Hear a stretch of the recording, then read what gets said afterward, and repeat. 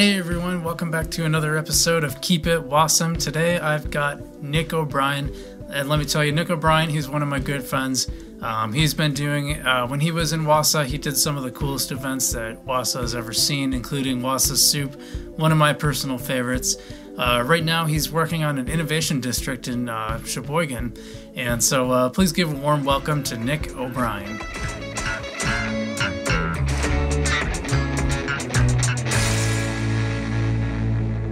Well, you were in Wausau, and then you moved to Eau Claire, and then, what happened from there, Nick? Oh, man. Well, I was in Eau Claire for about a year, actually, and had a bunch of fun stuff going. Like, started a week called Startup Eau Claire Week. We just, threw together, I think it was, 12 or 14 different, entrepreneurial type events, and then I ended up doing some work for the co-founders of a software company over there. They were starting a co-working space, and so I took that project on and created this co-working space in their former offices, which they're huge company. Huh. But that was fun, and then went to Milwaukee for whatever reason. That city has just had a draw for me. I've gotten a lot of inspiration from that city. I haven't really done much in terms of comparable work that I did in Wausau and Eau Claire. Mm-hmm. It's more of I just kind of go and soak up some inspiration, and then I go to a smaller city and do it there. So it seems like every time I talk to you, when I visited you down there, you're always working on a project, like in Altoona or Manitowoc. Yeah, and now it's in Sheboygan. Malibu, the Midwest. Nice. Yeah. It's so what are you doing in Sheboygan? So Sheboygan, that community is efforting the creation of an innovation district.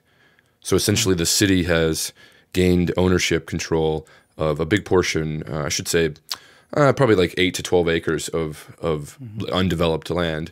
And they're going to basically create a new neighborhood with the focal point being innovation. And I'm the director of innovation and engagement for that district. Interesting. So I've explained this several times, and the way that the metaphor that I've used that's been able to resonate with folks has been when you create these innovation districts, it's really in two pieces. And so there's the hardware piece, which is the physical infrastructure, the buildings, the internet, the bike paths, parking lots, things like that. Right. But then there's the software piece too, and I've been using a metaphor of a laptop. What you see and what you interact with on a laptop is the metal and the plastic. That's the hardware. But without the software, the operating system, the stuff that you can't see on the inside, it's just a hunk of metal and plastic. So it'd be no different with buildings if you just have buildings and no software. So let's back. Are we talking a city block basically, or what does this look like? Yeah, there's a couple. It's I would say it's probably the equivalency of 3 city blocks. 3 city blocks. Okay. Yeah, and so they're the city and the Economic Development Corporation are kind of working on the hardware piece, the physical development. There's a developer out there, with renderings, and there's a goal to break ground, in the coming months, and I'm in charge of all of the intangible stuff. So the events, the groups, all the kind of the momentum in terms of a culture and creating a community around this idea of innovation and entrepreneurship. For someone who doesn't really understand this stuff, what specific kind of things go in there? What are we looking at? You mean in terms of the programming, stuff? Yeah. Or just we have buildings. So what kind of buildings? What are we? Sure. I mean, again, this is a fairly new concept. I mean, there's only probably a dozen or so communities around the country that have one of these innovation districts, and Sheboygan will most likely be the smallest community that has one. I think the next smallest is, and don't quote me on this, but I think the next smallest is something like Chattanooga or something, which is of not comparable, comparable size at all. Yeah. So it's pretty unprecedented. And how big is Sheboygan compared to Wausau? It's about the same size. The same size. Yeah. Okay. I mean, the difference is, with Wausau, which is it's pretty unique. You've got 8 other municipalities right up next to it, so it feels 100,000 people, which it is. But the city of Wausau is 40 some thousand people, and Sheboygan's in that area, I think 50, something like that. But the whole kind of push behind this is you look at the the privately owned business community in Sheboygan County, you've got Kohler, you've got Sargento, you've got Johnsonville, you've got Bemis Manufacturing, you've got Sartori, Masters Gallery, all these huge companies, and they're all privately held.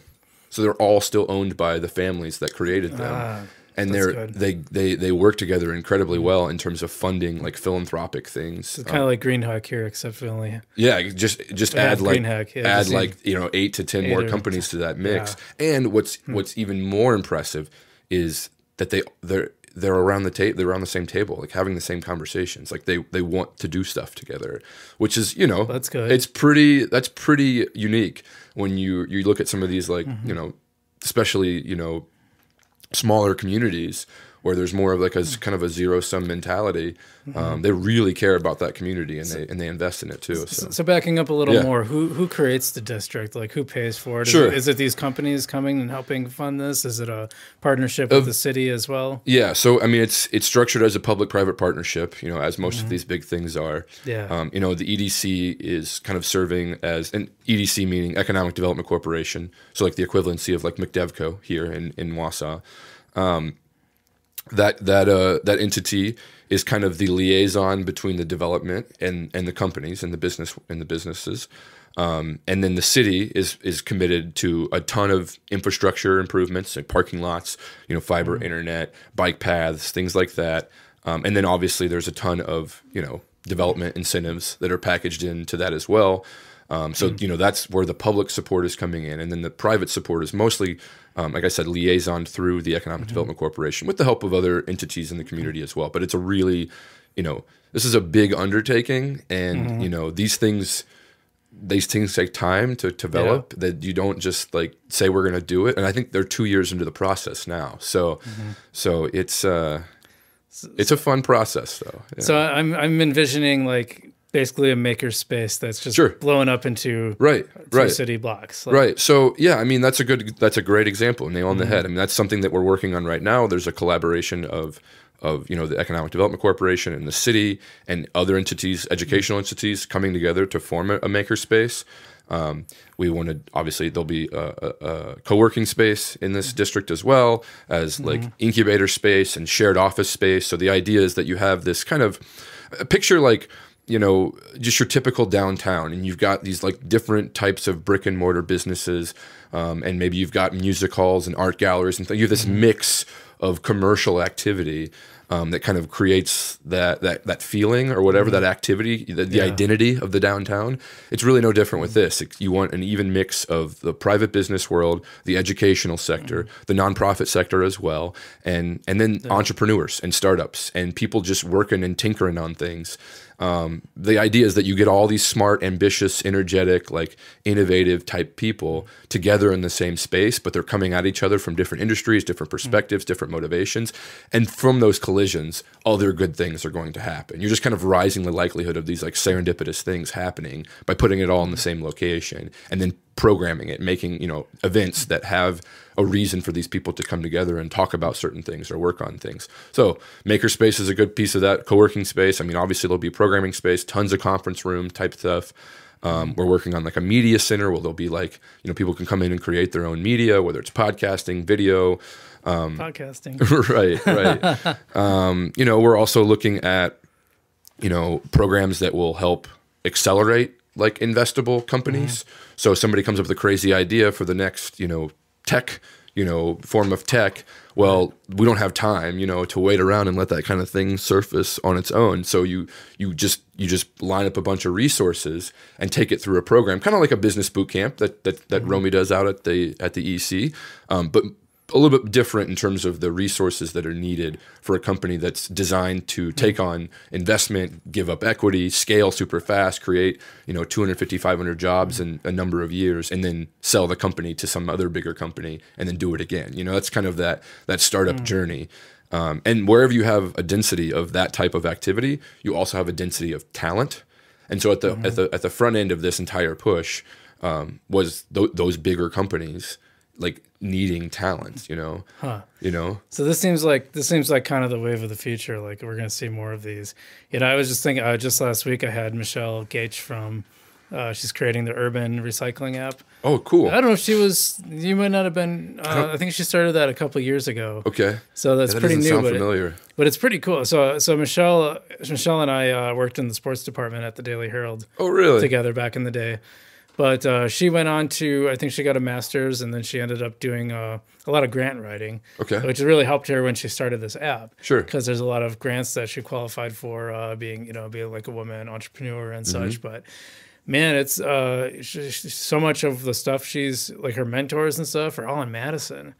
And I'm like, bummer that we don't have more of those resources here. And like this innovation district sounds like almost the perfect thing that for where she would need to be. And even something going back to like Wausome Wafers, like I could have used that kind of infrastructure. Yeah. Yeah. And, another big element of it is like with anything is capital, people, to scale these things quickly, you need money behind it. Yeah. And, that's a big advantage of the Sheboygan County area is you have these privately held companies.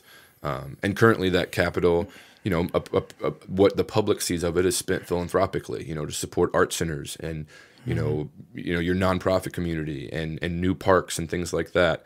And now there's this, this interest in potentially putting some of that capital to economic work in the sense of creating companies that will create jobs, that will create more reasons for people to be there, to live there, to visit there. And so there's a kind of a science behind it, but really it's pretty simple. You just want to centralize, unify all this similar type of activity in hopes that it will draw more and create more as a result. So are these companies putting in a lot of capital to startups and helping that launch those types of things? Yeah, I mean that's. Or is that kind of planned for the future? Yeah, that's the district kind of gets. That is an intention, or at least a direction that that I think will result from this type of initiative.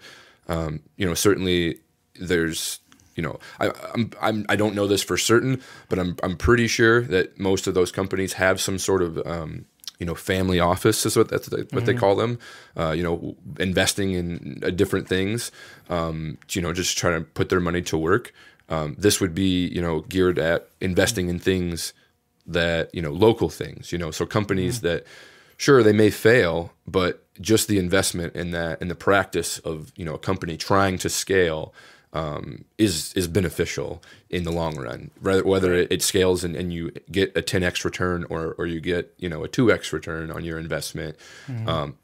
Just the process of going through that it's so beneficial, and it's just sticky. It just has this draw. I mean, it's the same thing. I mean, I'm not saying we're trying to create a Silicon Valley because that's certainly not going to happen. But Silicon Valley is kind of like your first iteration of like an organically formed kind of like innovation environment. Right. You just have all this activity kind of happening, and these innovation districts are more or less like an analysis of stuff like that happening, and then putting an actual design to it. Right. Well, it seems like a little microcosm of that. For sure. Yeah. Like I like that idea that we can take the sort of Silicon Valley model, but make a little micro version of that and put it in all these cities around the state. I mean, how great would that be for the economy, for growing jobs, for growing innovation? I mean, and making Wisconsin a place where people want to come to. Absolutely. Yeah. And it's interesting, obviously seeing, being in a few different communities in this state, and just I guess it's been almost 8 years that I've been here now, but living and working in 4 different regions of the state. And you're from Missouri, as I recall? Correct. Yeah. I remember that. Yeah. These cities. You're not a Cardinals fan, right? I mean, if I'm watching baseball, I'm probably watching the Cardinals, but. Okay, well. Yeah. We'll edit that part out. But no, I was just actually having this conversation with somebody in Madison last week, who's doing very similar work on a much bigger scale. But the value of Wisconsin's the multitude of metropolitan areas, this state has 8 different solidly distinct metro areas, which is really unique for a state of this size. Yeah, that is surprising. and they're all, like I said, distinct in their culture. They're very different. They're distinct in their their geographic assets. You know, you got Sheboygan, who's like I said at the beginning, like a Malibu of the Midwest, and you go across the state and La Crosse is, you know, you got the Mississippi River and these like gorgeous bluffs and amazing like marshes. It's just the diversity of geographic assets that the state provides is awesome. I think the same thing exists for the economic assets.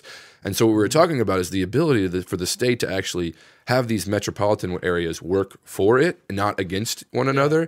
And if we could have different niches for like startup activity or innovation activity, we kind of develop our own little, you know, kind of localized innovation economy, which, you know, would obviously lead to, you know, a more sustainable way of doing things, especially in a time like now. Yeah, exactly.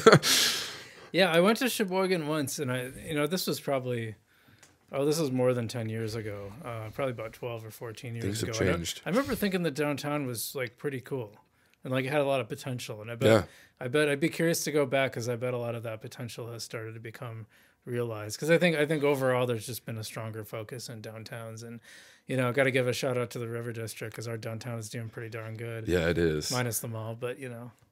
It'll get there, man. Well, you know, stuff's happened on that. Yeah, I've been trying to keep up. That's cool. Yeah, I've been trying to keep up. I still have Wausau, Wisconsin Google alerts, so I get emails when Wausau's in the news, and that's good. Yeah. Well, let me ask you, what have you seen? So you've been in a few different communities now, and around the state. And now, when you were in Wausau, one of the first things you did after being a sports reporter was that you were kind of like the YP guy at the chamber. Yeah. And I know like a bunch of YP groups popped up around here, and they seem to all be gone. You don't hear anything out of. I'm sure one or two of them have to be around, but you never hear anything out of them. Sure. And I wonder, like, what are you seeing like in the places you've been? Has there been a strong YP groups, or have they kind of fizzled? Yeah, well, it's interesting. You know, it's a phase thing. Yeah, you know, so the people who were behind the creation, or you know, the management of those groups, you know, they've kind of phased into it. You know, evolved into a different phase of their life. Sure. And I also think that you know, and I don't want to be overly critical here, but I think we figured out that maybe membership-driven groups weren't maybe the best tactic for engaging, you know, an audience that tends to be drawn more to organic stuff, you know, you know, and not like tell me where to go and network, you know. Well, I think Wausau SOUP was probably a perfect example of that. Sure, I guess. Just to kind of pat you on the back a little bit, but I mean, really, it was. I remember everyone that went to the first one was like, "Wow, this is like something you would expect in Madison, not Wausau." And I remember feeling like that too. I thought, wow, this is really cool. And yeah, I'm really patting you on the back, aren't I? But I was just reminiscing about SOUP the other day, actually. But I mean, you know, all credit due. I mean, it was a cool event, and it added something unique to Wausau that we didn't have. And frankly, nothing's replaced it since. Oh, I wouldn't say that. I mean, there's a ton of stuff going on. You know, there's all kinds of stuff happening here at Whitewater. Whitewater has been a gem, and right.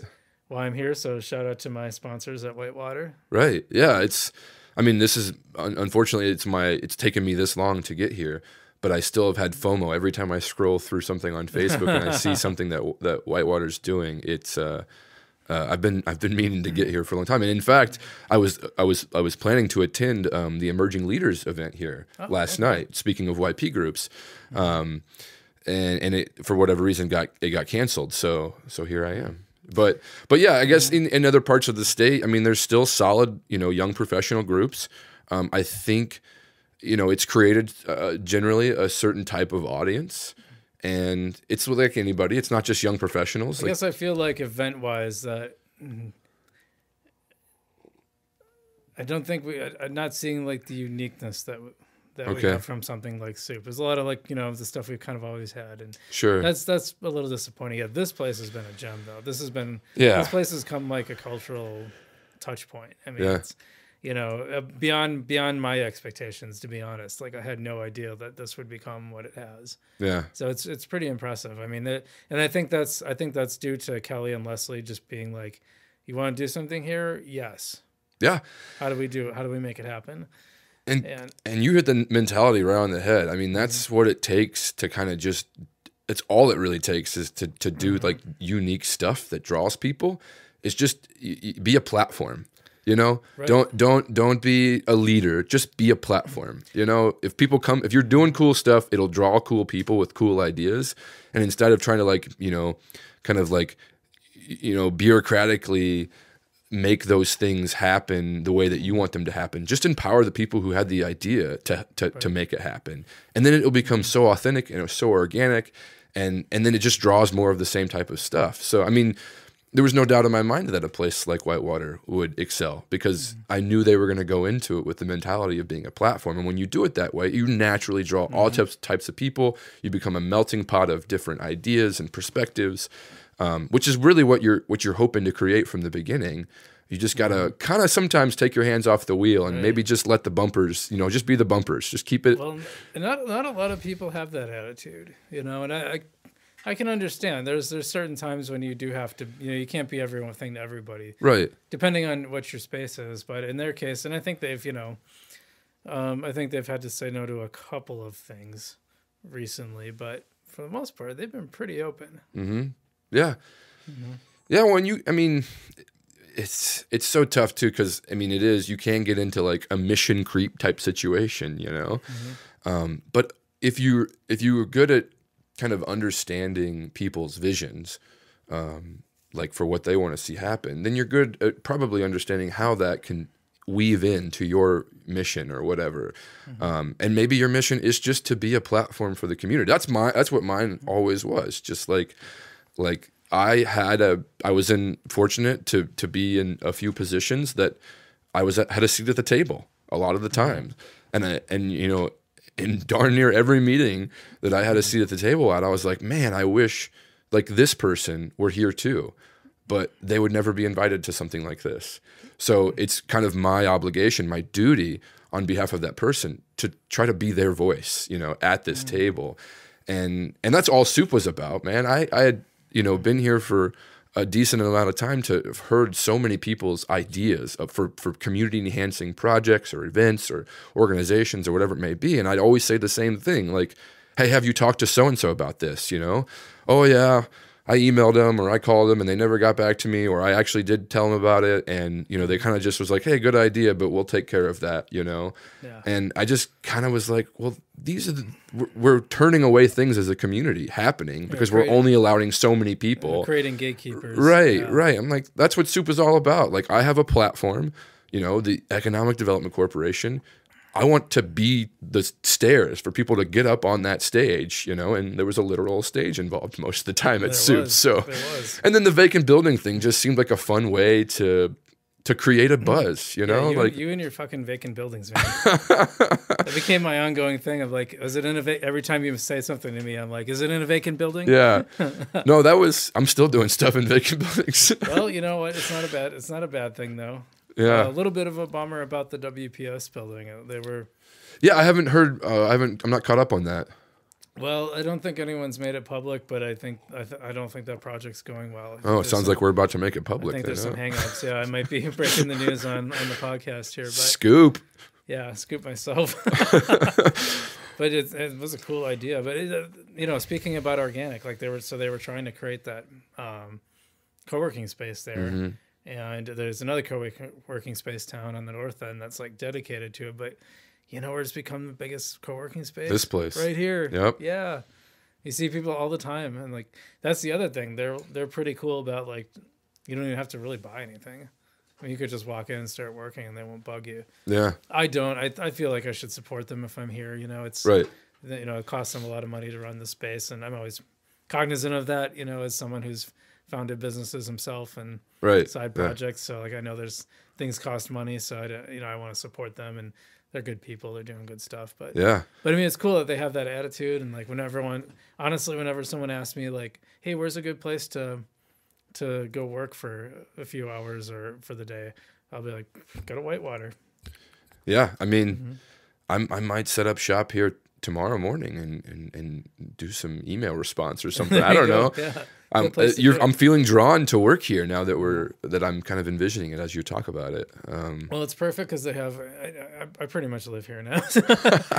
I'm You got a cot in the back or what? I've like worked out of here for days because I'll just be like, I need space, I need silence, or I need like some time, and upstairs, or I'll go work upstairs.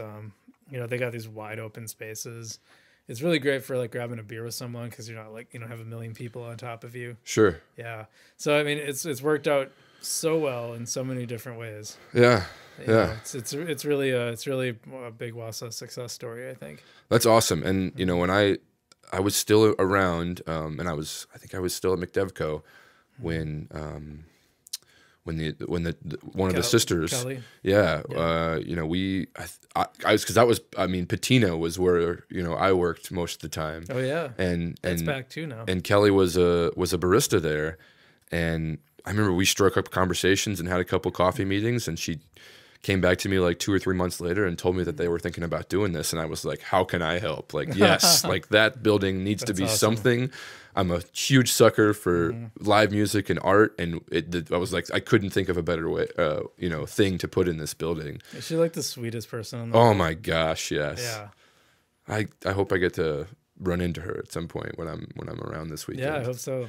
Usually one or both of them are up there almost all the time. Okay. Yeah, I saw Leslie was over by the couches, by the big windows. Okay. They call that the beach because all the light comes in. Yeah. So how does it work here? I know I've seen stuff on social media that a lot of the music happens right there, like kind of in the tap room area or that. Yeah. So but then they have the hall too, right? Yeah. So the big shows go in the hall. Okay. And then a lot of times like the smaller acts, like there's this guy Anthony Lux who has this like he plays on a keyboard, but he has like a pretend piano that basically tears down and fits in his car, so it looks like he's playing on a piano. Wow. And he's like he's got like the Elton John like showman, right, foot up on the keys kind of a thing. It's really cool. Like he's played in there. The Substyles played there for their EP release party, and they probably could have been in the hall because they had so many people. Right. It was packed. I think that Harold, don't you think that was probably the most packed it ever was? Yeah. Yeah. You probably can't hear him. He's not mic'd up, but yeah. He said, "Yes, Brian, you're a genius," is what he said. Just so you know. I'm sure. I was just gonna say, I'm sure this place has just added to Wausau's already, stellar music scene. I mean, it, having, I don't know how it works with shows here and shows at Malarkey's at the same night, but that would just be like Nirvana, just going right from one spot to the next. You could go right from because what I like about their shows is that they usually have them at 7 or 8. Oh, so they're earlier here. Yeah. Oh, so it's like you can open up your night here and then head over to Malarkey's for a 10 p.m. show. Exactly. Nice. Yeah, and I like because I can go here and I can still go home and go to bed at a reasonable time. Yeah. Because I'm old as shit. So. Yeah, I remember I tried to drag you out for a few shows at Malarkey's and. You'd hang out, but then you'd leave at like the first break. I'd go for like an hour. Yeah. I don't go there. I hardly go there at all anymore. Yeah. I feel bad because they have such good music, right. And I'm like open. And the one thing, my one criticism, and that's just my personal taste, is like I'm not huge on bluegrass. Sure. So I don't mind it, but I don't get that excited about it. Sure. Like, I would say most of their main room acts have been bluegrass stuff. Yeah. They had Nick Anderson and the Skinny Lovers last weekend. I went to that. That was Had you seen Nick Anderson before? Yeah, on the 400 block. Okay. They played the 400. Oh, that's right. Yeah. Yeah, they were an Eau Claire band. I saw them a few times when I lived there. Yeah. They can make good music. They're good. Yeah. They had a little bit of a rough start on the 400 block. I think. Oh, really? Well, I think it was a bigger crowd than they were used to. So. I came in. I think I came into it late, so I didn't witness it. But that's what my boss said. Like they were super nervous, and the one problem for me from a photography perspective is that there's like two guys basically in the front of the band, and they were way on opposite ends. And usually to get good band shots, you kind of want to stack people, so you want someone in the foreground. And so that was impossible. It had to be kind of a single shot, but. Their show here was good. They're very solid. Yeah, I really wanted to come up. It was a couple weeks ago for a show here. them Kool-Aid Boys. Oh, yeah. I seriously, I was sold like, out. something fell through that night, and I was like, I'm just gonna drive up to Wausau and do that. They had that was like one of like they had a run of like 3 sold out shows. Really? Yeah, and then hardly anyone was here for Nick Anderson. I felt kind of bad, but Yeah. decent. I mean, decent, but not a great crowd. But Right. as long as they have most of them sold out, I think that's a good thing. Right. It was another show. I almost was last week or the week before. Alex Rossi was at Malarkey's. I can't tell you how much I miss music at Malarkey's. Like, yeah, Liz and I talk about it all the time. And that's crazy because you're living in Milwaukee. You would think it doesn't exist. The place like Malarkey's I have not found it anywhere else. Didn't you tell me that everything's kind of spotty? Like once in a while, one place has a good band, and you have to kind of like really watch the listings or something. Right. Well, and honestly, like there's a ton of venues in Milwaukee and a ton of great venues, and there's more popping up every week, it seems like. But I'm more, there's theater venues. Obviously you've got the Pfizer, which is a big arena venue. You've got the Back Room at Collectivo. That's a great venue. But then, I really adore these like small, intimate shows, Yeah, me too. with original music from bands you've never heard of, Oh my gosh. and that's what I fell in love with at Malarkey's. Like Tyler does such an incredible job of curating that type of an experience. Dude, I've seen a Grammy award-winning guitarist on that stage on a Tuesday. There were like 14 people there. I was just, it didn't even seem real. That's crazy. Davey Knowles. I remember that show. Like, Harold, you play guitar, right? You know Davey Knowles? I heard of him because of Malarkey. Yeah. He's good. He's amazing. And then I'm like just kind of desperate for a Lucky Dutch show, for another Lucky Dutch show. And we're so close to Chicago now, and we haven't been down to a Lucky Dutch show. It won't be the same as it's been at Malarkey's. We saw him in Minocqua over the summer, and it was great, but it wasn't Malarkey's. Minocqua's got quite a music scene up there, dude. Yeah, their brewery puts on some good shows. The brewery, and there's like a few places in town that hold live music quite a bit too. Like, my friend Bob and Allen Brothers, they've played up there in Minocqua quite a bit. And I think Substyle has too quite a bit. Malarkey's has a show for St. Patty's Day on Tuesday. Yeah, and it's at 8. So I'm like, nice, exciting. Yeah, go. Yeah. Is that who's playing? Oh gosh, I forget. Yeah, I can't remember either. But you know what? I just came across in my feed from I think it was 3 years ago. Is when Circle of Heat came up. Oh yeah, and they had that guest guitarist. And they played a full Allman Brothers set. Yeah. Oh my God, was that good? And then I just saw that Tyler posted they're going to come and do another Rage set soon. I might have to stay up past my bedtime for that. Yeah, I will never. That was maybe my favorite live show I've ever been to. Is the Circle of Heat Rage set the weekend after the election in 2016. Yeah, Rage is probably appropriate music for that. It was the energy in that space was incredible. Like when I come across that Allman Brothers set, I was still like, I'll sit and listen to the whole thing. Right. I'm like, wow, this was so good. Yeah, they play it to a T, like it's to a T. Like I'm not huge on cover shows, but. Something about them doing it. It's really fun. Right. Yeah. And what's interesting? So and I like their original too. Their original stuff. So awesome. They did a couple Rage sets. I think I saw 2 Rage shows at Malarkey's before moving to Eau Claire, and then they did a Rage show in Eau Claire on my birthday. And it was, they was at they've gotten a few more music venues now, but this was at the Plus in Eau Claire. It's a pizza place on one side and like an arcade, and then the other side's like a music venue. And so they were doing a Rage set, and people were sitting down.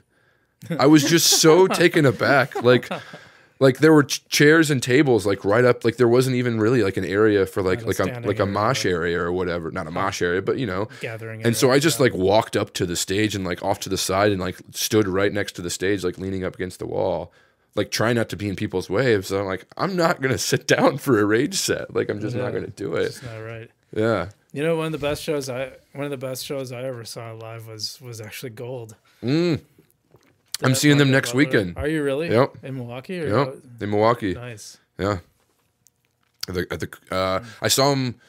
Was it? It's probably a few months ago. They played a show at the Cooperage, which is a newer venue in Milwaukee. Great venue, super industrial, like kind of warehousey type stuff. Boy, they put on a good show. I feel like I don't even know how to describe her to people, except like I don't remember if you came up with this or I did, but she's like a young Madonna. She is very much young Madonna. Did you tell me that or did I tell you that? Well, yeah, I've always thought that, and Maybe you said it. I saw him for the first time in 2016 in Appleton, and then I ended up hanging out with him that night. Right. Yeah, and on a yacht of all, like it was just so random. But welcome to my life. Well, it's so funny. So I saw them at the Energy Fair, and I was there before the show, and I was like, "Yeah, I wonder if I'll see her walking around." And then I saw this woman in like this flowing white cape with wearing like a white leotard and this unicorn hat, and I'm like, probably light up shoes. I'm like, "Yep, that would be her." Yeah. She's the eclectic nature of her performing, of her voice, of her like lyrics, it's really intriguing. It was just amazing the way, and I read later on that every show she tries to make connections with people, and I was like, yeah, I saw her do that like a bunch of times. I don't. It's so strange that she just has the ability to do that. Right. Yeah. Well. You know, and still be crazy and acrobatic and weird. Right. Like she just combines all those things into one show, and that's kind of what makes it so amazing. Yeah, and you know, it's interesting with you see people who are so effective, if that's maybe a sterile word to use, but effective in their performance, and they're not the same in person. You know, it's like they just get into a flow state when they're in that environment, and right. And they're just able to do things that are kind of inexplainable, you know? Yeah, I've never seen a performer like that before. Yeah. Ever. I mean, I feel like I've been to a lot of shows, and they must have jumped a few levels since then, I imagine. Oh yeah, they're I mean I don't know what they're up to now, but I know they've put out a couple more albums since I saw them the first time. They did some national tours, and I think I'm trying to think. There's a festival coming up this summer that Liz is planning that they're trying to get Gold to headline. Oh, that'd be awesome. Yeah. Because I mean, actually, I believe I discovered them on Spotify randomly. Really? You know, so I had no idea they were from Milwaukee at first. And I'm trying to remember how our conversation, how we came into being. Oh, you know, no, I know how I came across them. I used to go to UWSP's radio webpage, and they would always have these album reviews, or they put out like a top 10 albums, and then I would go listen to them because I'd almost like almost all of them. They had, you know, the people they had at the time were just picking some really great music, and it was right around the time that I discovered Always. Okay. I also discovered Gold, and so both at the same time were kind of like bands I was really getting into. And the funny thing is, like, Always is from like Canada, I think. And then Gold is like from basically my backyard, you know, Milwaukee. Right. Well, I mean, they claim Milwaukee is home. Margaret though is from like Louisiana or something. Yeah. And she spent some time in California, and I don't know exactly. Yeah, she's got an interesting path, I think, but you know, most musicians do. So well, yeah, like even I interviewed Adam Gruhl from Horseshoes and Hand Grenades. Oh, nice, yeah. A while ago, last November or something like that, and he was like, "Yeah, our band lives like all over the Midwest." Like, you know, most of them, I think only him and one of the other band members actually live in Wisconsin. I think the other ones are like Chicago or Minneapolis, Minnesota, somewhere in Minnesota. Well, coming back to Wausau, though, I mean, I'm still talking about the bands that this place produces. Like, Yeah. I mean, I was listening. I listened to your podcast episode with Parker the other day, and you guys were talking a bit about just like the ecosystem of music here, and everything from like the conservatory to Malarkey's and everything in between. You got this. The community has this kind of organically formed ecosystem of resources that just produces amazing musicians. Yeah, and there's also a lot better. So when I was growing up here, everything was either blues or metal. And this weekend happens to be a blues cafe weekend. Oh, that's right. Yeah. But it was either blues or metal. Like if it was younger people, it was metal, and I could never understand that. When we were in bands, we kind of like, that was like 20 years ago, so we were like kind of 90s alternative sort of, and you always stuck out like a sore thumb because like everything else was heavy metal. And I was like, why does everyone love metal so much? Are people that angry? Is that what it is? And was it during that time? Was it like that metal was played at like? Were there more like Polak Inn? I know the Polak Inn does a lot of metal. Yeah, I think the PI was doing it. But I know a couple other places around town did metal, and then Scott Street was the blues club. Oh, sure. Which is cool. I like blues. It's like a couple years before I left, I learned of the basement show scene in Wausau. There's like a really like very, very like present basement show scene. Huh. Yeah, like there's a festival. I can't remember who showed me this. Oh, it was Brenton Wildman. It was one of his first docu-series that he did, or mini doc or whatever that he did. And he did it. They do a basement festival somewhere in Wausau. And there's like 200 people that come to this thing, and they just shove them all in a basement, and these metal bands play. Wow.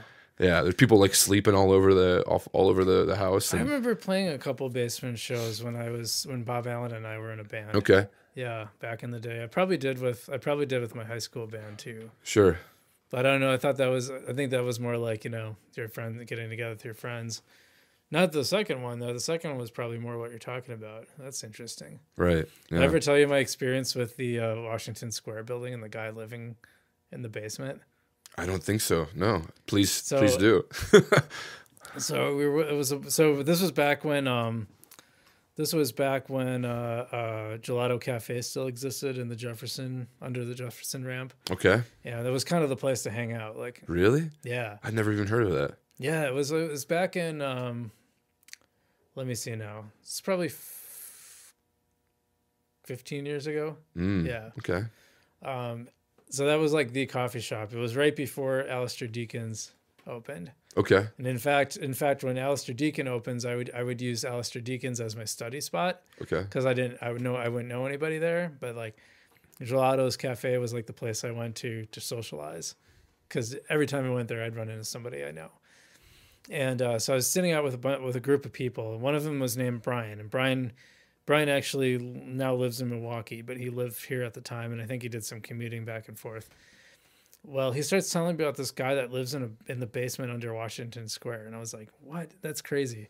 He goes, "No, you guys got to come. Let's finish our coffee and come with me." So we're walking. We walk with him, and at the time they had these tiles. So he starts tapping on the tiles, and he finds one that's hollow. And he taps on this is like a Saturday night. Taps on the one that's hollow, and this guy comes up. What? It's like he's got like long hair and beard. And he's like, "Oh, hey man, what's going on?" So he has like this like recording studio in the basement, but he also has like a bed. Holy cow! So he apparently was living there. What? I want to see this space. He started talking about some weird shit, man. I'm sure he did. After a while, we're like, yeah, look at the time. Yeah. Gee, I got my laundries. I think I left my laundry in the oven. I gotta go do my taxes, wash my hair, feed the pigs. Yeah, that was wild. Like, it was like this kind of like psychedelic studio in the middle of the basement at Washington Square. So how did you... So wait, you could only get to it through this like hollowed tile? Well, that's how you like alerted him. Oh, and then he'd come out of a door or something? So he came out, and went unlock the doors. I think they locked it at the time, like after a certain time, because they didn't have like jalapenos in there like they do now or anything like that. So. Oh, so where was it? Like where?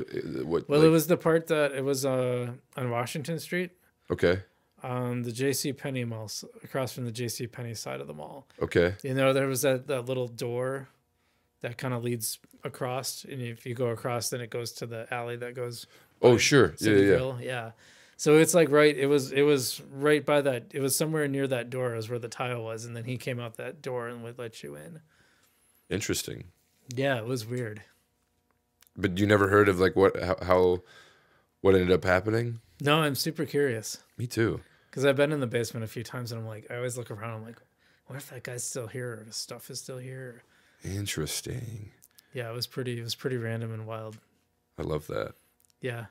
So what's hidden Wausau? Yeah, I'm digging this this conversation about I still really like this place, man. I still really adore it. I think about it all the time. Do you see yourself ever moving back here?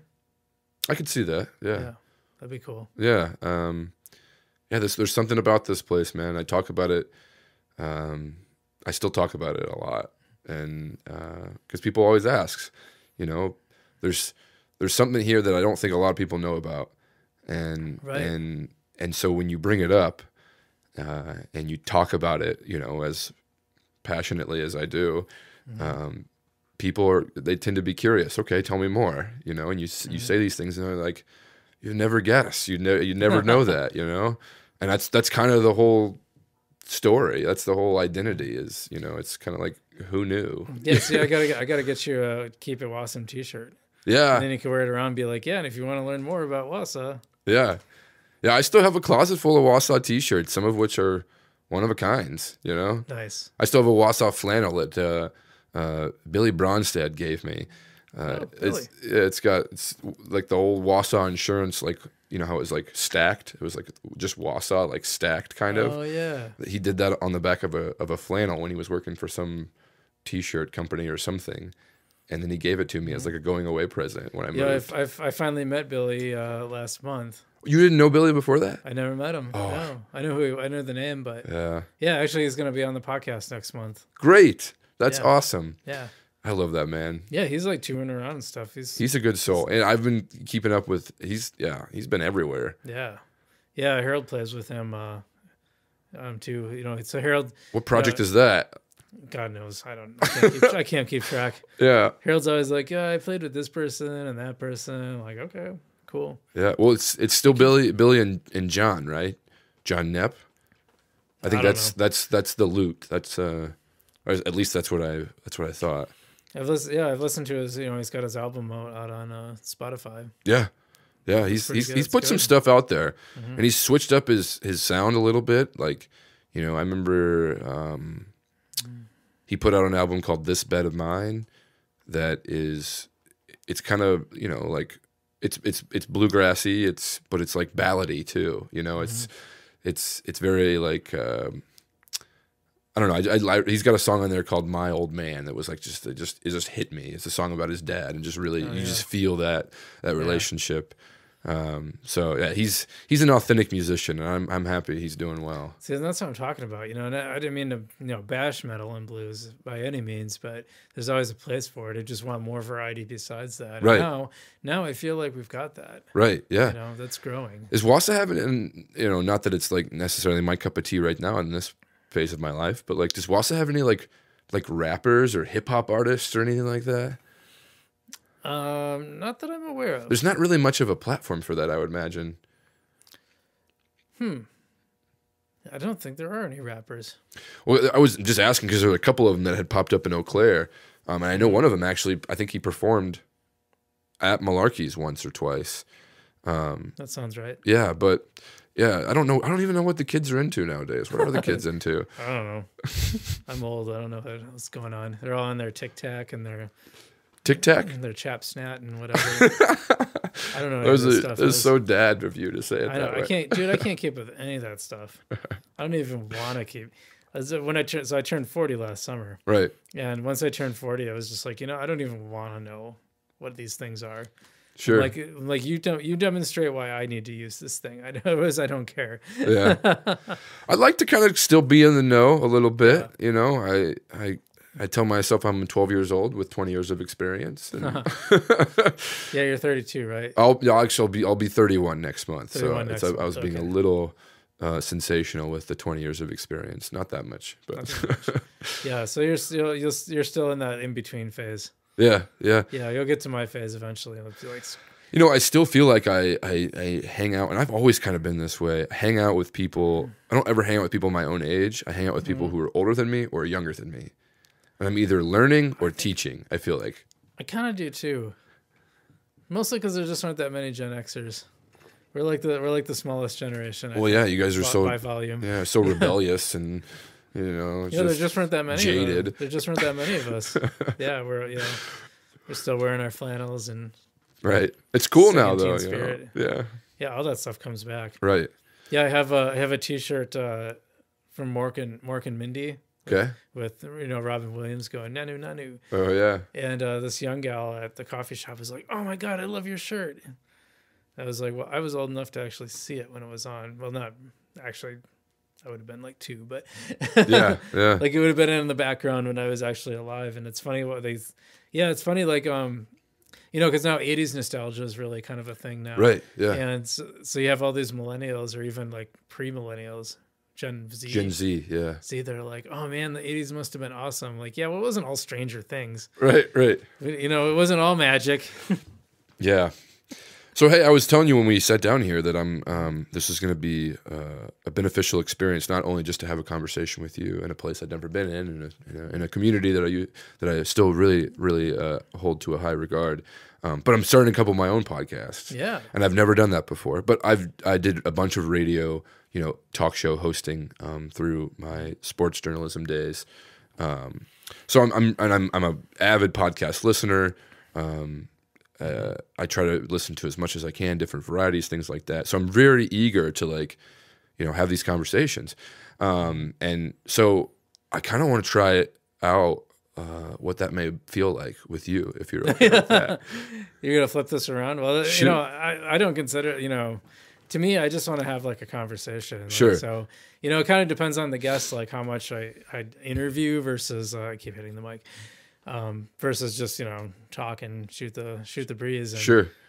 So yeah, you can flip it around. You want to ask me things? Yeah. Well, honestly, you talked a little bit about that you were patting me on the back for some of the things that I had done in this community. But what about you, man? Like yeah. you're an OG in Wausau, right? You've seen it go through its trials, tribulations, evolutions, the highs, the lows. You've got a really unique perspective on Wausau, and you also have proven to be kind of fearless in the sense of just, I want to do this, and so I'm going to do it, whether it's Bike Fun Wausau or the podcast or whatever. So what was the impetus behind the podcast? I know it started with at dailies, but kind of when did the idea come to you that you wanted to do a podcast? When did it become less of an idea and more of okay, this is something I'm going to do? Well, that's a good question, because I'm actually kind of a late comer to podcasts, I think. Sure. And I think Joe Rogan, and we've talked about this, I think Joe Rogan was kind of my first podcast that I really got into. And once I started listening to him, I started discovering some other ones, but I've always come back to, like, I always decided if I ever wanted to have a podcast, I wanted to be like his, because I really like that open-ended conversation. I feel like I think it's easier to absorb the information when someone is giving it in long form versus like an edited, like a Radio Lab type of a podcast. Like I really don't like that kind very much. The only exception is the Freakonomics one. I really enjoy theirs. But even then, like it can be hard to. It kind of feels like blink and you miss it, Sure. Whereas when you sit down and just have like a normal conversation where it's not so structured, I feel like you have more space so that if your attention wanders for a second, you don't completely miss some really vital fact. Right. But really what happened, the reason why I thought I should start a podcast is because I would have these interviews, and this was after I started listening to them myself. I would go to an interview, and Dr. Linda Bluestein was a great example. I went to talk to her about her clinic. We probably talked for about 10 minutes about stuff that was relevant for the story, but we talked for like an hour and a half. And, I'd have a bunch of these. Holly Ann Reif was another one, where, we would just have this great long conversations.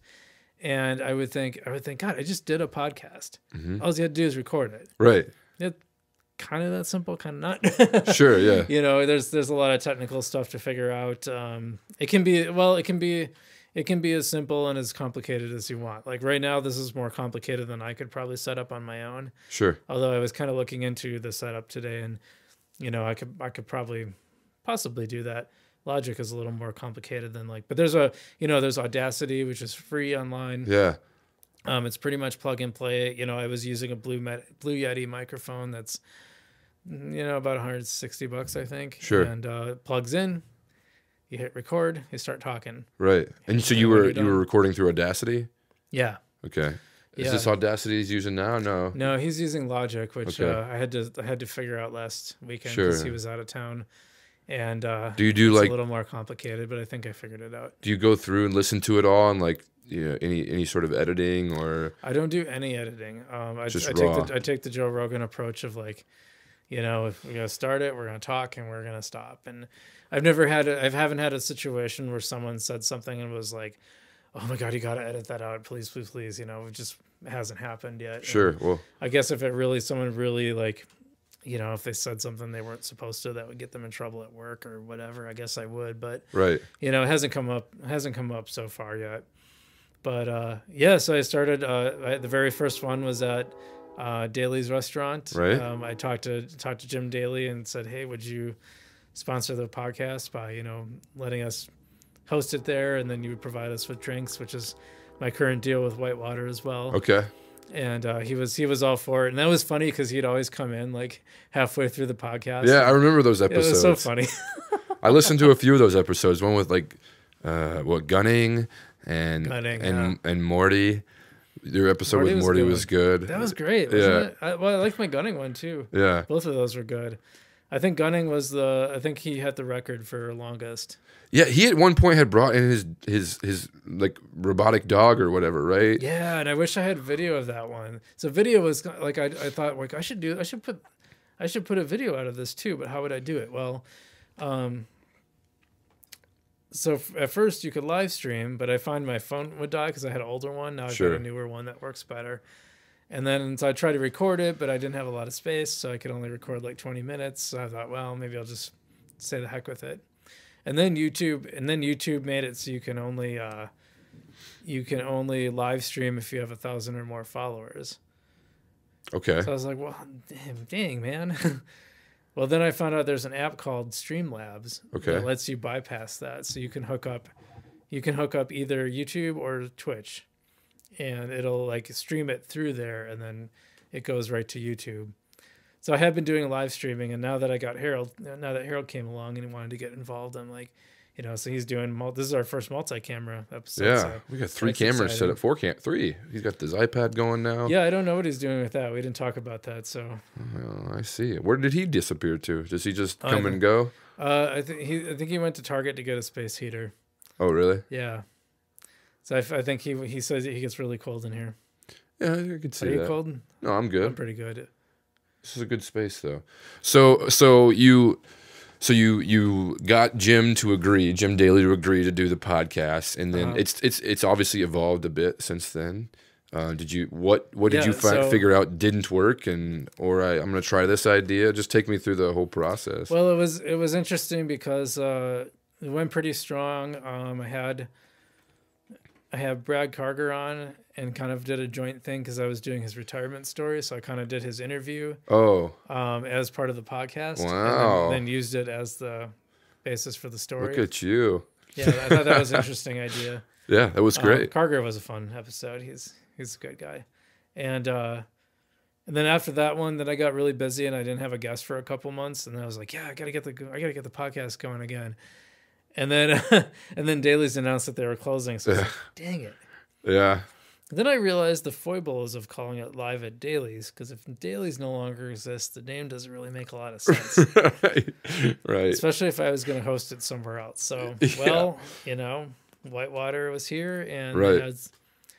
I was talking with, actually it was Leslie I was talking with at first, and then, I talked to Kelly too later, but I said, hey, what would you think if I hosted the podcast here? And she's like, yeah, let's look around. And then they were showing you would the green room work. And so for a while I was recording in the green room upstairs, which literally is green. Okay. It's like a pink light or like a light mint green. And I think I remember that room before when I've been in this building before. So I decided to call it Keep It Wausome. So that if I ever had to move again, I wouldn't have to change the name again, which is an enormous pain in the ass, by the way. Really? Yeah. You had well, the biggest pain is the logo, because it didn't. I think it still hasn't fully taken in iTunes. Oh. So like once in a while, depending on if I go to the shows page, the Live at Dailies logo still shows up. But if you download, if you're subscribed to it in iTunes, and an episode downloads, then the right logo, the Keep It Wausome logo, is there. Okay. All right. Cool. Yeah. As far as like things I've learned, well, it really helps having Harold. It helps having Harold, because if I'm not worried about the technical side of it, it lets me like be more present with the guest. Yeah. And a few times when I was fiddling around and trying to get the live streaming to work, I felt bad because the guest was talking and I was kind of paying attention, but also trying to like going, oh, why isn't this working? Mm-hmm. So that's definitely something that having him doing that, having someone separate, like starting it, that makes a big difference. Sure. I think. I bet. Yeah. I mean, having an extra set of hands is always helpful. It is. It's not, I guess without the video, like the audio part's pretty simple. The video is where it gets a little more complicated. And then you got to think of like, what your space looks like, your audio, your setup. Otherwise, I think if you just do the audio part, I always thought was pretty simple, or at least it can be. Sure. Obviously, what Harold's doing with the multi-mic system and the preamp and everything it sounds like a million times better. Sure. But I never thought it was bad particularly. No, I mean, it was good. I loved the rawness of it, honestly. Especially when you had Jim walking into the middle of interviews, and I missed that. Yeah. Yeah, Kelly and Leslie never come in here. So, what can you like recall some of your favorite conversations, or maybe even like most surprising things learned or funniest things said on the podcast thus far? The one that really surprised me, and it was one of the ones that I really wished I had video. In fact, I might have Brian Gunning come back on. It was in Brian Gunning. All of a sudden, he didn't tell me he was going to do this. All of a sudden, he starts opening these boxes and he's pulling out these robots. And I was like, did you, I'm like, did you just did you build a robot? And he's like, I did. And it was like this. It was like one of those moments. Like, did you make a robot? I remember that episode. That's such a fun episode. Yeah. And the other really fun one was with Mindy and Lane from Siren Shrubs. Okay. So Lane Cozzolino was the executive director of Farm Shed. Okay. And she and her friend Mindy started this like shrub company. So shrub is like a sipping vinegar that takes back to like the colonial era. It's kind of making a comeback now. And it makes really good cocktails. It also makes really good mocktails. So if you're going to be a designated driver, or you just don't drink for whatever reason, you can still kind of participate. And they were just so funny. We just like we just laughed and joked and had a good time. Somehow we created this boom flavor meme that we kept repeating. So every time someone would say something funny, we'd be like, boom flavor. That was actually that's been the most popular episode to date. Like, really? Yeah, it's gotten like 160 views on YouTube, and nice. Yeah, that one was probably one of the best ones yet. Are there other podcasts in Wausau? Other people do podcasts? Dino Corvino has. Oh, that's one. right. I've been on that podcast. You've been on it. That was one podcast where I had to say, Dino, we were going to add that part out. Yeah, he beat you up a little. He pushed me. He pushed me you a little bit. Yeah, he did not tell me he was going to do that, but yeah, I've actually been on a couple times The funny thing is, I haven't even listened to the episodes I've been on. It was once to talk about KonMari, the whole KonMari thing, because I was doing like a KonMari project on Marie Kondo project on my house, and then the second one was about he wanted me to have me on about bicycling. Okay. Yeah, actually, he was pretty. I kind of had that in the back of my mind when I went on, but yeah, he was pretty cool on both of them. Cool. So now he hasn't had me back on, so I don't know. Maybe I pissed him off. Who knows? Who knows? But other than that, I don't know of any other. Ben Lee. Do you know Ben Lee? Yeah, it's Him and Tiffany. Yeah. I think they either have or had a podcast. I can't remember what they told me the last time we talked about it. But I know we were gonna go on each other's podcast to kind of cross promote. But other than those two, I haven't really come across any. Sure. Mm-hmm. And most of your guests that have you had conversations with those people beforehand? Like, I mean, obviously you and I used to talk like all the time, like on a daily basis. Yeah, that's a good question. I think almost all of them have. I'm trying to think. Let's see, Parker. I'm trying to go back through Ryan and Allie. I don't know that I've had any, even Michelle, she was a former coworker. We hadn't talked in a while. So, I interviewed her last summer about the urban recycling app. Boy, I'm trying to think. I think just about all of them I've had long conversations with. I mean, that's basically how my whole thing was like, when I have really great conversations with someone in an interview, it's like, that would make a great podcast. Right. And then I'll have them on, or, and some people, it's just people I've known. Harold, Harold and Matt, I didn't know Harold at all when he came on. Oh, really? Yeah. And now he's your producer. Now he's my producer. And fact checker, right? Yeah. Well, I know. I actually want him to get a mic so he can be like my Jamie and look things up. But he has to run out to Target to get things, so. He just picks the podcast recording time to go do his Target errands, or what? I guess so. Yeah, doing the laundry. I don't know. Do you still listen to the Joe Rogan Experience? Oh yeah. Do you listen to any other like long form, like kind of raw? Yeah, I like a lot of comedy ones actually. Like Pete Holmes has a great one, called "You Made It Weird." Okay. And that's he's actually kind of where I got the Keep It Wausome label, because he tells people at the end to keep it crispy. Okay. And so I was like, Keep It Wausome. That's going to be my title. Nice. But he didn't title his podcast, so I didn't totally steal it. P. Holmes plays in Appleton a lot. Okay. He's a comedian from California. That sounds familiar. He's pretty good friends with Aaron Rodgers, actually. He had Aaron Rodgers on his podcast. Oh, nice. I was like, I listened to that was one of my favorite episodes. That's a good get. Yeah. And Fighter and the Kid with Brendan Schaub and Brian Callen. I don't know that one either. That's a really funny one. I listened to the only really long form kind of like raw conversation like podcast I listen to is, consistently, because I listen to the Joe Rogan Experience on occasion when he's got an interesting guest. Is the one I listen to is the Armchair Expert with Dax Shepard. Oh, I've heard of that. I haven't checked it out.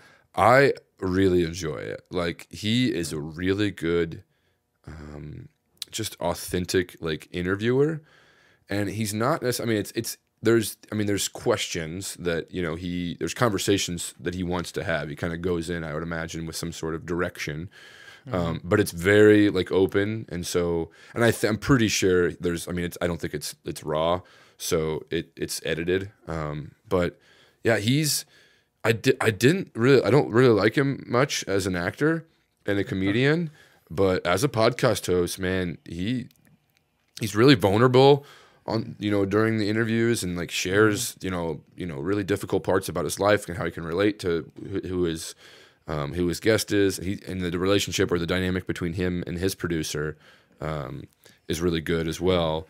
And he has some really interesting guests on. Like, do you know Adam Grant? Adam Grant's an organizational psychologist. Yeah, I read one of his books. Give and Take. Trying to think of what other books he's got. And then Malcolm Gladwell. Malcolm Gladwell, like Blink and Tipping Point. And I read one of his too. I think. Yeah. And on that podcast was when I learned like the connection between Adam Grant and Malcolm Gladwell. And it's like essentially we as a society have Adam Grant, his brain, because of Malcolm Gladwell. Like Malcolm Gladwell like inspired him. And then all of a sudden I get turned on to Malcolm Gladwell's podcast, Revisionist History. And then Adam Grant has a podcast called Work Life. And on one of Adam Grant's episodes, Work Life's episodes, it's a live like intellectual debate between him and Malcolm Gladwell. It was awesome, man. I highly recommend that podcast. They're talking about all kinds of crazy, like just deep level, like underneath the surface layer, or like conversations, and they really, like they're both very smart, obviously, and both very. Well, I would say Adam's probably a bit more stubborn in his beliefs than Malcolm is. And so he would tell Malcolm at the very beginning of the interview or the debate, like, my point here is to win every one of these arguments. And so Malcolm would just never, when Adam would like dig his heels in, Malcolm would just like, okay, whatever, you know, we're gonna leave it there or whatever. But just such good conversation. So that the Armchair Experts got me turned on to so many different guests that I probably wouldn't have never have learned about. Like he had one with Monica Lewinsky, and she gives a really like authentic, you know, kind of raw but very articulate like reflection of the whole, you know, the Clinton scandal and all of that. Yeah, it's just he interviews like entrepreneurs, but also like artists and musicians and actors, and he had a real good interview with Drew Carey. I hadn't heard it from Drew Carey in a long time. Obviously, I don't watch Price is Right anymore, but yeah, you might like the Pete Holmes one too, because he has a lot of great guests on too. A lot of people in the entertainment industry, but he had a really good one with. And he always, what I like about him is that he always goes into the spiritual realm. Oh, cool. And he comes from kind of a Christian background, but also like, I'm not sure how to describe it, but it's like an intellectual Christian background. And then he had the guy who plays Dwight on The Office on. Oh yeah, that guy's really interesting. I would imagine he probably is. He's like in this weird religion called the Basai or something like that. I'd never heard of it before, and they were talking about that. It was really interesting, but. Yeah, what was the other one? Yeah, well, the other one I've been kind of into lately is called it's called The Office Ladies, and it's Jenna Fisher and Angela Kinney from The Office, and they like break down each episode. Really? But what's really cool is like you get all these insights into how like TV shows are produced from what, you know, they kind of explain like how each episode is put together and all the things that went on behind the scenes. And I find that stuff really fascinating just from having worked with Jared on some of his film projects and seeing what it looks like just on his level, and then to imagine like an actual TV show. Like I guess with The Office, especially for the first season, it was shot in like an actual office building, you know, not a set, but like an actual building to give the authenticity of having like a documentary crew, like filming this, you know, filming an office environment. And like, yeah, there's like even this like incident about like, there was that one, I don't know have you watched a lot of The Office? Sure. Yeah. I've probably seen every episode. Yeah. There's that episode where Jim tricks Dwight into hiding in this box in the warehouse. Oh yeah. Well, they had to, the props guy like had to call around to find people who had this box, and he couldn't find anybody that had the box. And he finally found someone that like rushed, you know, that would rush like the production of these boxes and like kind of delay one of the orders so they could get, because he needed like 100 of he ordered like 100 of these things, you know, because they were going to go through them over and over and over to go take after take. And, you know, just those little details are really fascinating to me, and how this stuff is put together. Yeah, because you don't see it. Like what you see is like the finished product. There's so much going on. Yeah, and like this, I mean, we're basically producing a TV show now. Right. I mean, you know, and it's I found out, you know, someone early on said, oh, you should do it where you have like, you know, multiple cameras and you're zoomed in on people. I'm like, you want me to do that by myself? Like I can barely get the regular video up. Right. Like, do you know how much that goes into that? Like, right. And now I got this guy that can do it. So, you know, it's different, but so I'm excited about that because I think that's really neat. But. Yeah. Well, this is the type of thing that I'm hoping to, that gets started in Sheboygan actually. So one of the things I'm focused on there is helping the colleges there establish student-run business programs. And so you have these companies that are ran by students. Like the president of the company is a student, and it's kind of venture backed or whatever. So there's money to get it going, and then they do real business with other real businesses that aren't ran by students. Dude, it's kind of cool that they're kind of doing that at Everest a little bit. Yeah. Yeah, and it was kind of neat because there's like the students run the vending machines, and then there's students that are creating products for the vending machines. Oh, nice. So they're like, they're actually doing business together. That's awesome. I'm like, that's really cool. Right. Yeah. And so like, I'm just kind of like canvassing the business market in Sheboygan, trying to find, opportunities to start new businesses, gaps in the market, where are people currently getting products or services elsewhere, that could be filled by one of these new businesses. Obviously, you'd want to start a student-run business in a pretty fertile market for that business.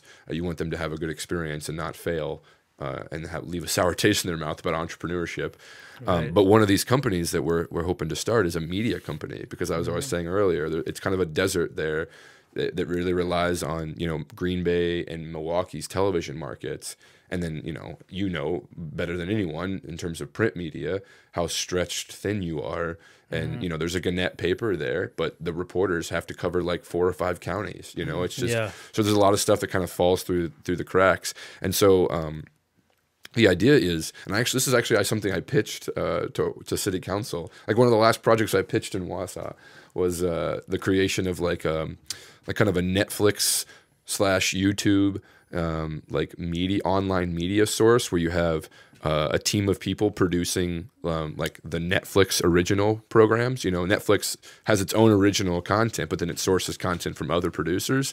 So there'd be a team of people. And I was actually working with Morty on this, and Brenton Wildman, and we were going to produce like regularly scheduled like podcasts, TV shows, things like that, and then it would live on the same online platform, and then other people could produce their own stuff too, like a YouTube, like it was an open source thing.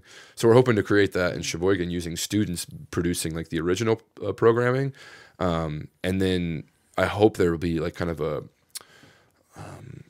surfacing of a media platform that will host podcasts and pictorials and and documentary series and things like that. We'll see where it goes, but I'm hoping to be able to like teach podcasting to people, even though I've not done it myself. Well, that was one of the pie in the sky ideas I had for this place, is that eventually, once we get the production down and get everything solid, like, that's something maybe one day this turns into Wausome Productions, and it's like, if you want to come record your podcast, obviously you don't want to buy all this stuff and try to figure it out. Just come here. We'll do it for you. Yeah, I dig it. You just have to get the scaling right of, how much it would cost and how you would, make sure that you have the time to do it.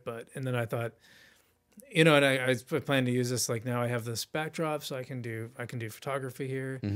There's a lot of possibilities. Yeah.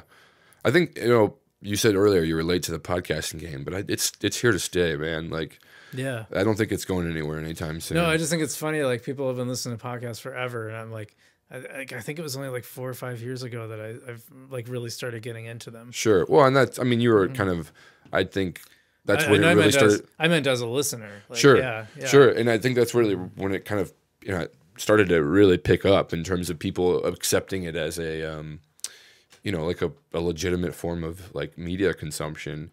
And then all of a sudden, now there's podcasts about everything. Yeah, well, the funny thing is that I've heard Joe Rogan say a lot that like we don't have a Walter Cronkite anymore. I was kind of like, dude, it's you.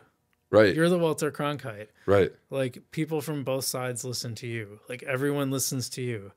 And they listen to you because you don't have a side. I mean, you're pretty open about the fact that you're liberal-ish, but you still like guns, you like hunting. You appeal to so many people. I'm like, Joe, you're the guy. Yep. Like, if I was ever on the Joe Rogan podcast, I'd be like, you're the new Walter Cronkite. Right. Because this is the new medium. Right. Yep. Just like radio is the new medium for Walter. Did you know he was a print newspaper reporter? I don't I think that sounds familiar. A war correspondent. Okay. Yeah, he worked for API, one of the wire services, like just like Associated Press, in World War II. Like that dude was a hardcore like print journalist. Like he was the real deal. Dang. I didn't even know that. My dad lent me this book on Walter Cronkite. And I was like, oh, he's a journalist. It'd be interesting. And I had no idea. I was like, oh my God, this guy's awesome. Yeah. Yeah. What a legend. What a legend. Well, I'm curious to see what this podcast, this whole innovation district. It'll be fun, man. I'm fascinated. Like you guys got to bring that. We got to bring that here too. Yeah. Well, I mean, that's I don't know exactly who I was talking to, but someone told me in regard to the mall, like that being kind of a concept that that would be a viable, or at least a way to kind of bring business into this, because you've got some of these companies in Wausau that are heavy hitters in the market, the Green Hex and Wausau Window and Wall and Crystal Finishing. And, right now I would imagine a lot of their business operations are kind of siloed, as they should be.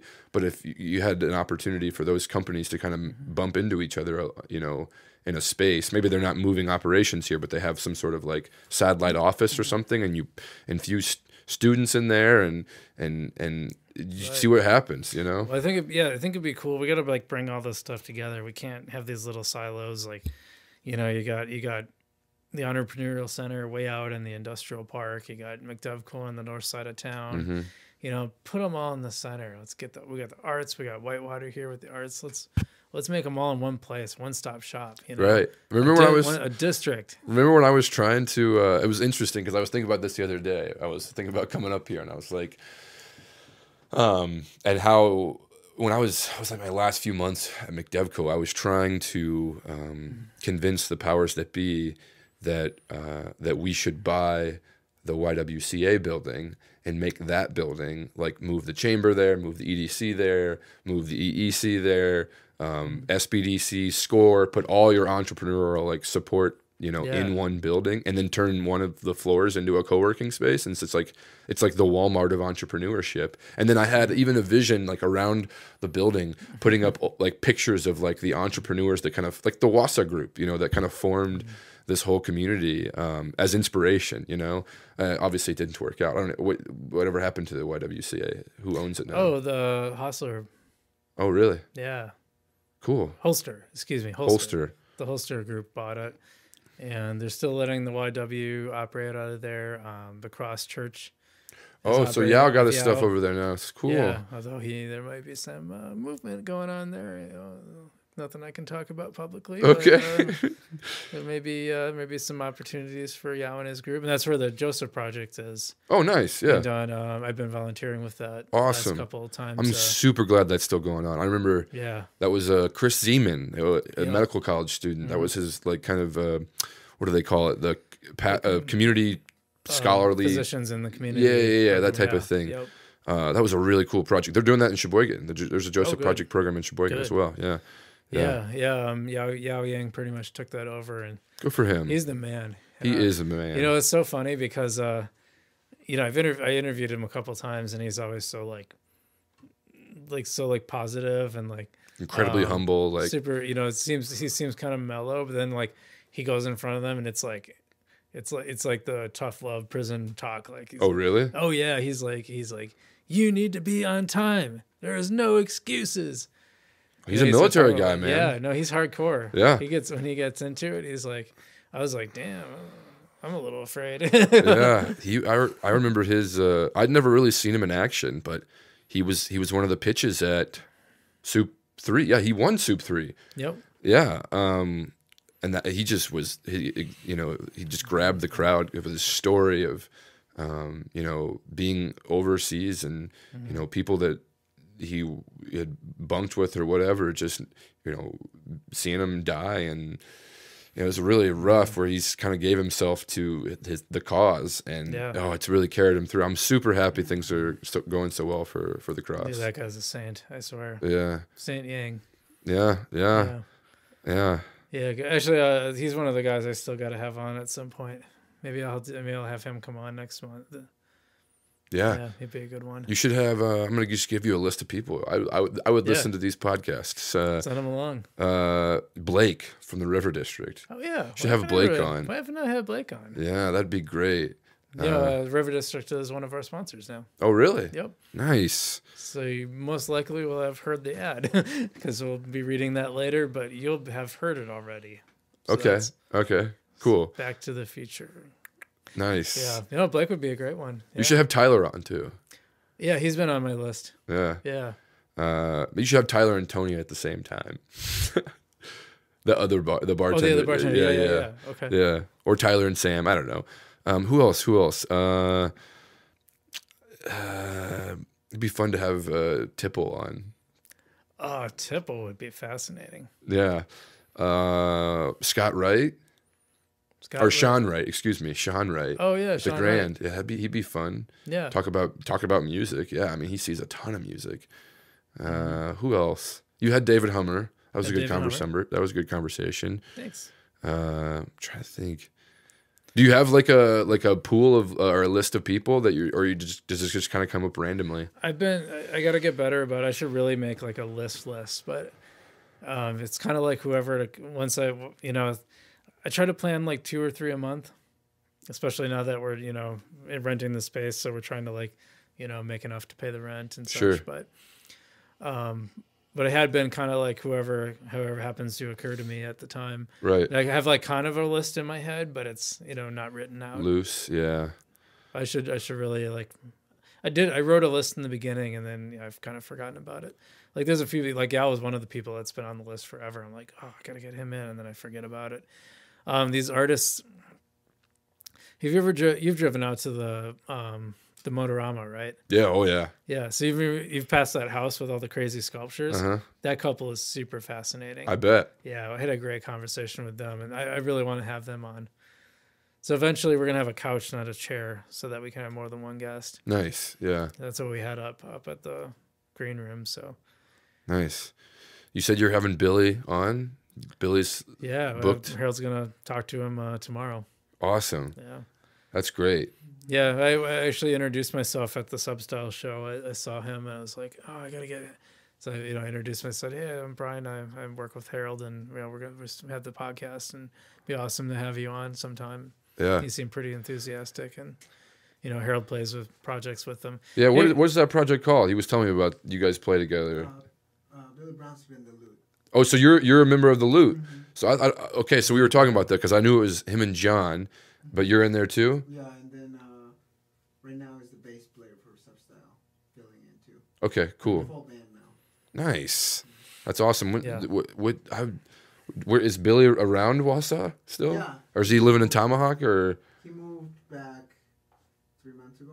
Okay. So he's living now. Cool. Mm-hmm. I hope to run into him tonight or tomorrow.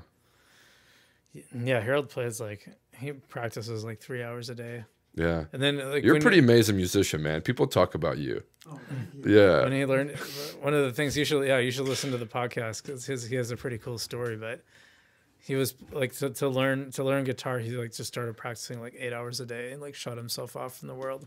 It's pretty crazy. Well, sometimes that's what it takes. Yeah. Yeah. You should listen to their podcast. It's pretty good. I'm going to. Yeah. It's probably going to be some listening for my drive back to Milwaukee. Excellent. Yeah. Yeah, and the Katie and Bob one. Yeah, I was listening to one of those episodes on the way up here. It's funny hearing Melky, just reminisce about his days, drinking beer and smashing pumpkins. Yeah, I know. Well, it was great when he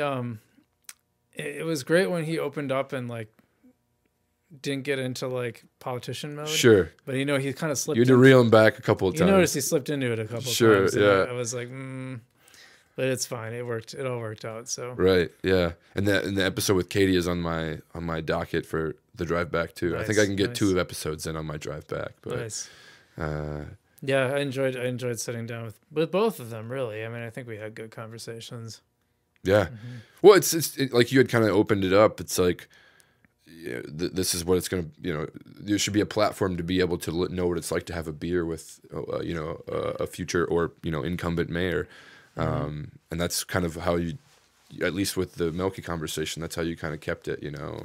Yeah, it was kind of funny. It was kind of funny with, I don't think Tammy quite got it at first, because she was like, well, isn't this going to conflict with your stories at City Pages? I'm like, well, it's totally different. We're not going to talk about policy. So then she was like, well, why have them on? I'm like, well, they're people. You know? Right. Like, people are interesting just because they're people. Like, Right. Like, I want to find out what makes them tick just as people, not, you know, I don't want to talk about the administrator issue or, you know, should the city have a strategic plan? Or, that's all stuff that we can talk about in City Pages. But this is more like, what are they like as a person? Like with Katie, so you didn't hear the Katie one yet, but with Katie, we talked about her new Peloton for like 10 minutes. Oh, really? Yeah, she's kind of obsessed with it. So nice. Yeah, I mean, it's like that's the whole idea. I feel like with the podcast, like I just want, because like if I interviewed someone, like I'm gathering things for the story, but I feel like this allows me to show like this is what this person is like. Right. Yeah. So that was the big thing. Especially with, you know, elected officials, like that's a huge piece. Like people should know what they're like off of, you know, the council stand or, you know, out of a county board meeting or whatever it may be, because that's why that's who they are as people. They're not, you know, alderman or mayor or supervisor or what. I mean, they are. That's a role that they play. But for some people, for most people, like that's how they know them, you know? Yeah, and I think it had value too, because, you know, it's really easy to like go, oh, they're the mayor, I can just beat up on them. Right. And you know, it's part of democracy. You beat up on the title. Part of democracy is, we criticize, and, you know, that's the way it works. But again, I mean, they are people at the end of the day, and it's like I wanted to be able to show them like these are actual real people, and not just, you know, not just titles that you can punch up on. I mean, right. So I guess I hope it helped, and I hope it worked and gave people a sense of that. Yeah, it'll be. I don't know. It'll be. I'm eager to see how it turns out, that race. Not to, you know, get into politics, but I'm eager to see how that turns out. Tammy had an interesting observation. She said like this is one of those, probably the strongest race we've had for mayor. Like this really is neck and neck, and hard to know who's gonna come out on top. Yeah. Well, I remember it being like, I mean, I actually dusted off the videography skills during the last mayoral election in Wausau in 2016. Channel 9 called me up to go set up camp at Melky's like campaign spot, and it was him and Jay Cronenwetter, right? Yep. Yeah, and that was a pretty close race, I think. It was pretty close, yeah. Yeah, I think Milky won. God, I don't remember what the percentages were. I can't remember either. I've learned not to make predictions. Oh yeah, well. Yeah, other than Trish Sunker, Lawrence Dale, I thought that was a pretty easy one to pick. But right. Since Lawrence, his Facebook page had like 23 likes, which shows me he didn't put a lot of time into it. Right. Yeah. So, well, I hope you learned a ton about podcasting. Yeah, this is going to be great. I'm really looking forward to my own. Well, hey, it was great having you on. Thanks for having me. Yeah, sure. I felt like I was uncredentialed to be here, because I'm not a Wausonian anymore. Oh, you're part of the landscape, though. Oh, okay. Yeah. All right. Yeah, all right. You've helped create things that are continuing, I think. I hope so. I mean, the spirit of things, you know. I think there's a little bit of Nick O'Brien's spirit in the Whitewater. Oh, interesting. Okay. So. Well, I'm eager to explore it after we're done with this conversation. I'm going to walk around and awesome. Probably have another beer. The IPA here was great. So it's Brad is his name, right? Brad does the brewing. Yep. Cool. And I want to try to maybe swing over to Timekeeper as well. That's still a really cool like venue. Yeah. I was in that building the first time Dan swung a hammer through the layers of drywall and got to the brick. I have a video of that on my phone. The first demolishing like force. It was great. So I'm happy to see that the place is doing so well too. So if people want to follow you or find you, what's the best way for them to do that? Yeah, I don't know. I'm not I'm not super active on social media, but you can find me at Wisco Nico. That's a pretty universal tag, or I should say handle, that I use on Instagram and on Twitter. I am on Facebook a bit, just under my name. I don't think that my I don't know how's Facebook. They don't have handles, do they? It's just your name. Yeah, I think it's just your name. Right. Yeah. So. And how about the Innovation District if people want to follow that? Yeah. Well, it's FreshTechInnovation.com is the website, and you can email me at nick@FreshTechInnovation.com. Or if you want to know what I'm up to with my other business endeavors, my other projects, I'm doing some fun stuff with shipping containers too. Of course you are. Yeah. We didn't even talk about that. But, right. We'll save that for another episode, maybe. That's just through my company called You Are Here. You Are Here. So nick@youarehere.community. Started in Wausau. Right. That was founded in Wausau. Right. Coming all circling all back to Wausau. Right. Maybe it'll come back someday. Well, I'm BC Kowalski. You can find our Facebook page, Keep It Wausome, on Facebook. Imagine that. Otherwise, you can follow me, BC_Kowalski, on Instagram and Twitter. And if you're watching the video, hey, make sure to subscribe so you can see all of our videos, and hit the like button. I think Nick did a good enough job that we can give him a like, right? Yeah. So I think we can do that. Special thanks to our producer, Harold Mello.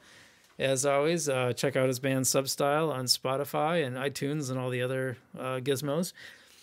And our beginning theme is written by Bradley Spurger, especially for Live at Dailies. So, that's from the old one, but that's cool. And I'm BC Kowalski. Thanks for listening. And I always end it with saying, keep it Wausome. So keep it Wausome. Yeah, keep it Wausome out there. Yeah. Bye, everyone.